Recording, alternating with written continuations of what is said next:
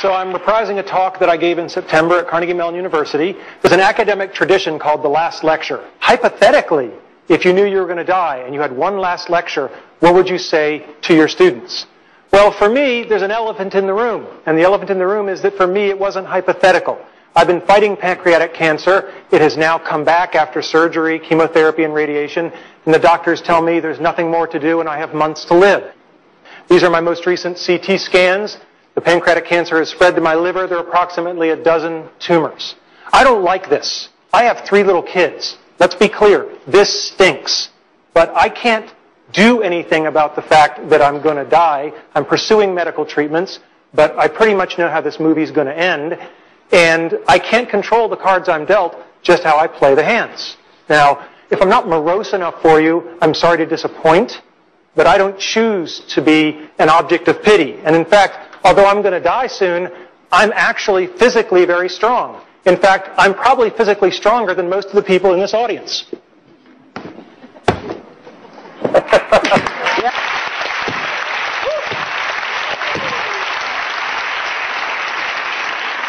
So, today's talk is not about death. It's about life and how to live. Specifically about childhood dreams and about how you can try to achieve them. My childhood dreams, your childhood dreams. As a child, I had an incredibly happy childhood. I went back and rated the photo album, and I couldn't find any places where I wasn't smiling. Right? I just had a great childhood. And I was dreaming, always dreaming. It was an easy time to dream.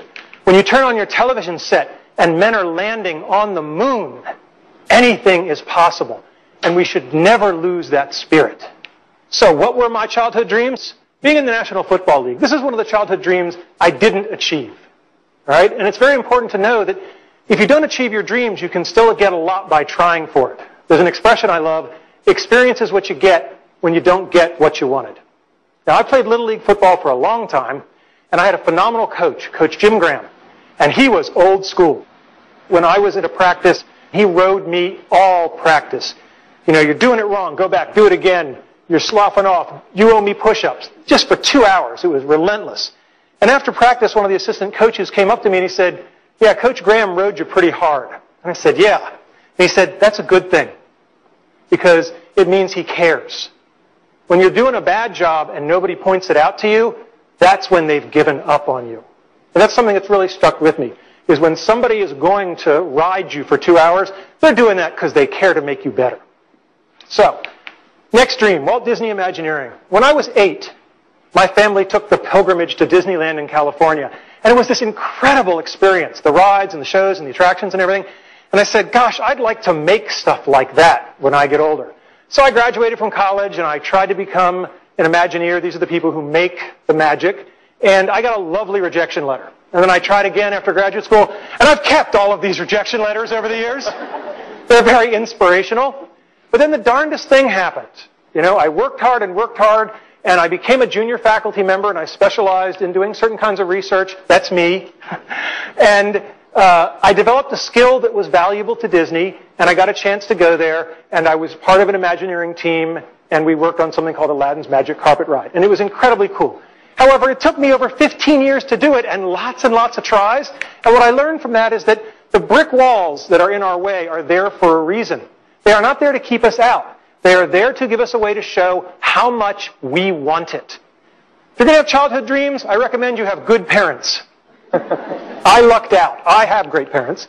This is my mother on her 70th birthday. I am the blur in the back. I have just been lapped.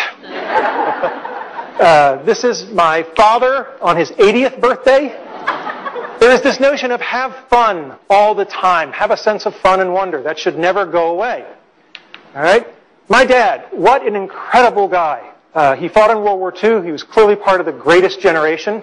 Sadly, my dad passed away a little over a year ago. And when my mother was going through his things, that was when she discovered that in World War II, he was awarded the Bronze Star for Valor. In 50 years of marriage, it had just never come up.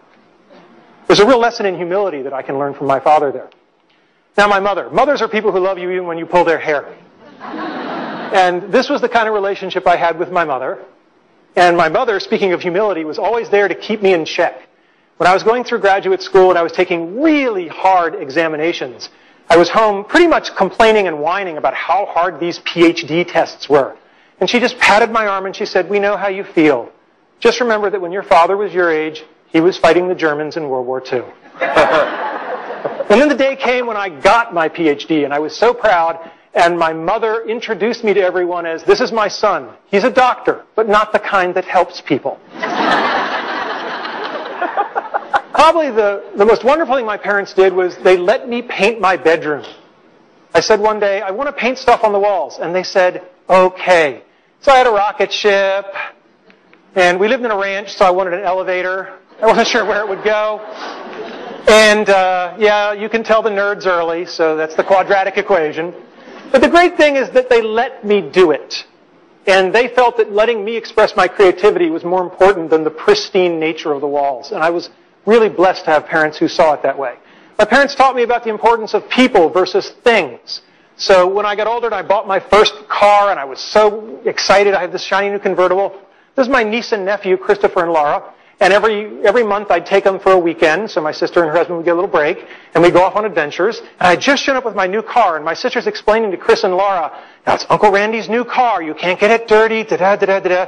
And they're just cracking up laughing, because over her shoulder, I'm casually opening a can of soda and just emptying it on the back seat. And they come running over, and my sister says, "What are you doing?" And I said, "It's a thing. It's just a thing." And I'm really glad I did that, because at the end of the weekend, as I was driving them home, little Chris, who was about 8 at the time, had the flu, and he threw up all over the back seat of my car. And I don't care how much value you get out of owning a nice, shiny, pristine thing. It's not as good as I felt knowing that I made an 8-year-old boy not feel guilty just because he'd had the flu. Next thing, you better decide early on if you're a Tigger or an Eeyore.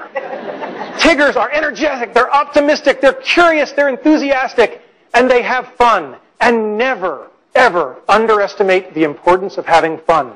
I am dying soon, and I am choosing to have fun today, tomorrow, and every other day I have left. If you want to achieve your dreams, you better work and play well with others, and that means you better live with integrity. Simple advice that you'll find hard to follow, just tell the truth. Second thing, when you screw up, apologize. There are a lot of bad apologies in America. A good apology has 3 parts. I'm sorry.